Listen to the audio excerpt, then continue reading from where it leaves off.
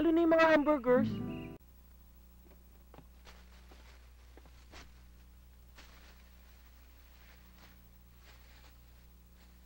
Shit, grabe ka ha. Huwag kang magdadala ng computer dito ha.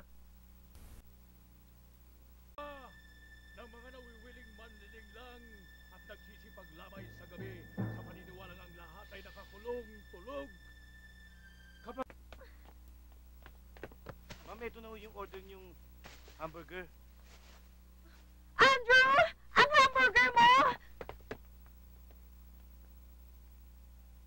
Si Bill Gates ang pinaka-revolutionary ng capitalist world. Hindi si Adam Smith. Naiintindihan mo ba ako? Oo naman. Masyado mo naman akong ina-underestimate. Yan lagi problema namin eh. Masyado kaming ina-underestimate. Tinatrato kaming baby. Sino si Adam Smith, Aber? Siya ang tinaguriang the greatest father ng capitalism. Sa kanya ang theory ng invisible hand. Wow! Amazing! Saan mo nakuha yan? Of course! Sa computer. See? Sa computer? And you're talking of Bill Gates. Lalong bumilis ang progreso dahil sa ginawa niya.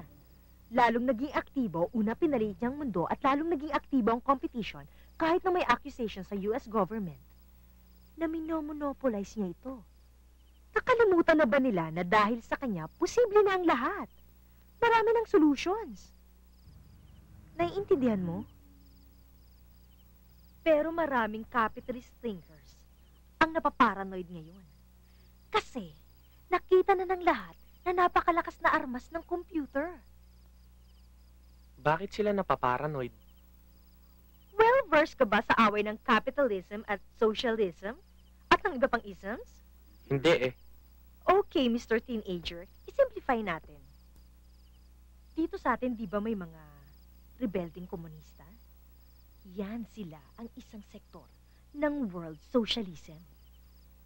Kaaway ng capitalism ang socialism, okay? Okay. Ito ang tinatawag na ideological clash, okay? Ngayong may access na ang lahat sa computer, nakikita na nga na ito ang pinakamalakas na armas sa pagpasok ng 21st century. Natatakot na mga capitalist thinkers. Kasi nga, humahabol na sa pag-explore sa gamit ng computers ang mga socialist. Kumbaga eh, babalik din sila to the world of Bill Gates. My God! What a concept! Okay. Balik tayo sa pagkain ng hamburger. Sarap? Sarap? My God, wala na ba kayo ibang alam kainin kundi hamburger?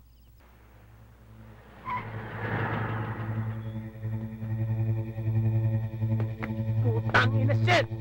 Gago gumawa ng schedule! Gago! Tanga! Tinawag mo akong gago? Tanga, ha? Oh! Napakalaki mong gago! Hindi official holiday ngayon. Hindi ko alam na anniversary pala nila. Alam mo ba yun? Bakit di mo chinig schedule? Hoy, ano ba? Tigilan niyo na nga yan! Ano ba kayo, ha? Parang Tama na! Tama na!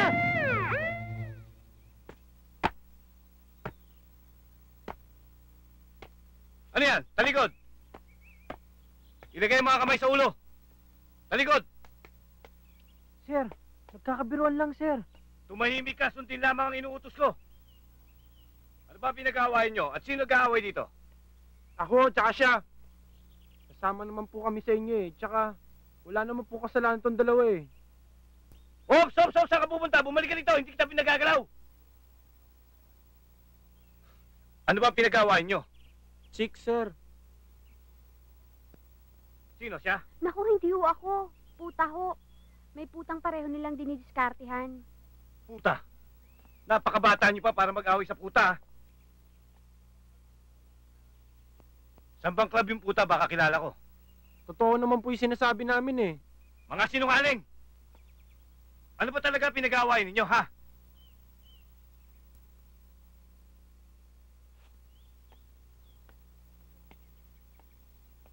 Anak ko siya ni...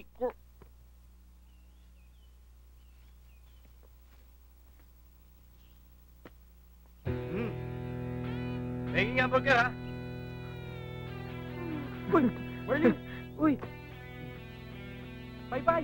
Sige, paypayan nyo lang yan. Susunod, huwag na kayo mag-aaway sa puta, ha? Bye-bye! Sige pa!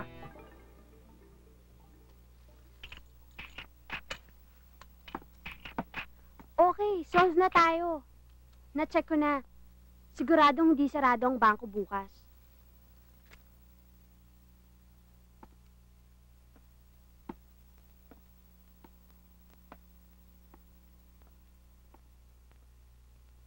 Naubos na ako! Oo, pare, ako rin eh. Ikaw, ano? Tara, Jollibee tayo! Bakso? Oo ba? Pero fast food! Jollibee na lang! Ano? Nagutom na ako eh! Sige na, gusto ko cheeseburger eh. Sarap eh. Fast food! Burger! Oo nga! Sige! Nagutom na ako, kumukulo ni Chapo. Fast food na lang! Burger! Burger freak!